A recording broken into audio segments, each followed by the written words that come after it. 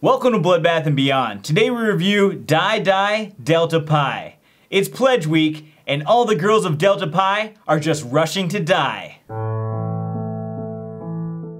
Directed by Donohue and Christopher Leto, starring Crystal Pixie Adams and Andrea Alfonso, Die Die Delta Pi is about a house mother who's had enough and finally lays down the ultimate punishment. What do we like about this movie, guys? I really felt that this film had strong makeup work. The cuts, the burn marks, everything looked really realistic. The special effects were actually done by one of our favorite artists, which is Marcus Kosh, who you might have seen from Sweatshop, 100 Tears, and Bloody Bloody Bible Camp. This guy just knows how to work the blood, man. It's honestly one of the best we've seen, especially for the low budget. I mean, the kills looked amazing, the makeup, the gore.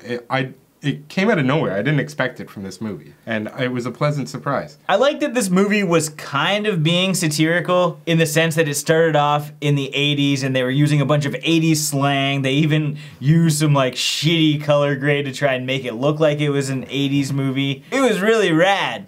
Totally. I'm impressed with how much they pulled off. They had a huge cast.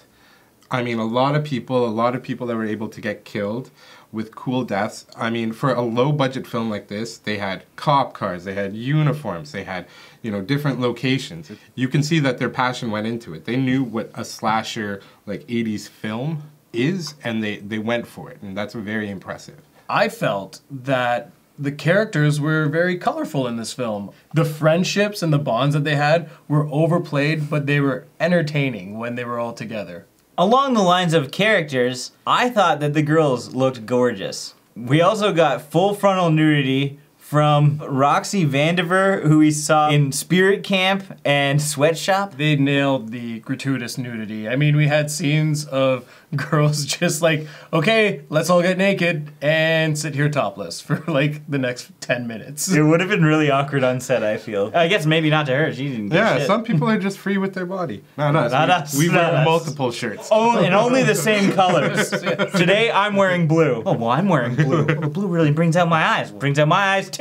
What didn't we like about this movie, guys? The biggest issue with this movie is the focus. This was shot completely autofocus. And it's very, very evident. It might be hard to see in these clips that I'm showing you, but every time that somebody was in a shot, you would see like it focus on someone close to the camera and then focus in the background and then come back.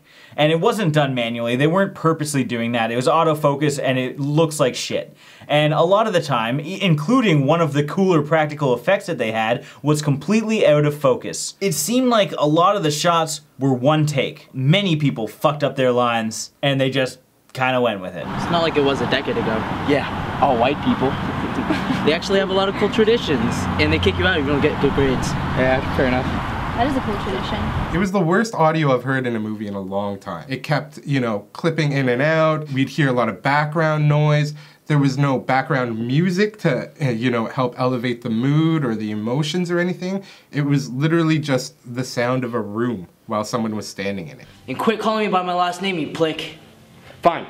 From now on, your name is Houdini. For making your balls disappear. Shut up, Owen! I felt the story really fell flat. It was a boring story that could have had some potential. They built so many characters up and developed them to be interesting characters, but they didn't execute them. Owen, we learned that he was like this MMA fighter wrestler. He died just like that, without even a fight. Even the main characters who we watched for the first 20 minutes, they just kind of died off screen and instantly, and characters we didn't get to know survived. Not one character trait that was mentioned in the movie was used. Like, we had one girl talk about how she's not afraid of certain things and how, she'll never be caught in these kind of situations, and she wasn't.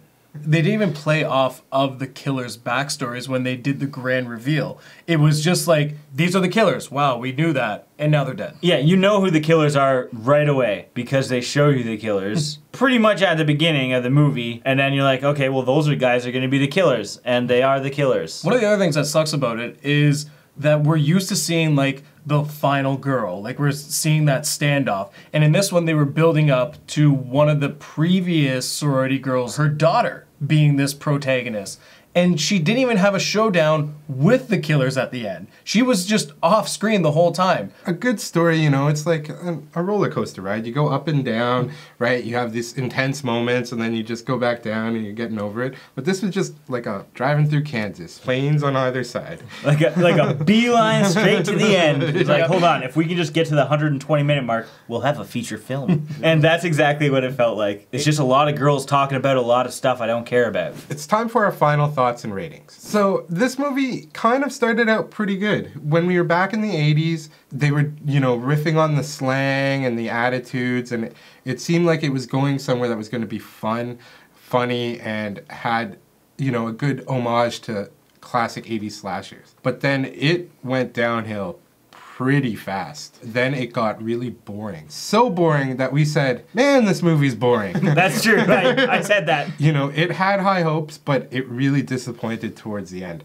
I respect the fact that it was low budget, that the gore was amazing, and that you guys accomplished so much with so little, but even still, I just didn't enjoy it that much. So I'm gonna give it 1.5 weird-faced effigies out of 5. I wasn't a big fan of this movie, to be honest. I saw the title, and I saw the trailer, actually, and I thought it was amazing. Unfortunately, the movie itself was nothing like the trailer. It wasn't fast-paced, and it was just really boring. I really wanted to like this movie because it's exactly what we look for in movies based on the synopsis. I will commend them because they did have some decent practical effects thanks to Marcus Kosh, but that's not gonna save it. The characters were all boring, and we knew exactly who the killers were right away. So I'm gonna give this 1 bottle of voodoo vodka out of 5. Yeah, this film, like most others that we see, has a really cool cover, has a really cool title, and it draws you right in with a really interesting synopsis. But then after we watch it, it's just not what we thought it was. It had a really flat story, really dull moments, and we didn't get to see a lot of kills. So that being said, I'm going to give this film 1 double-ass paddling out of 5.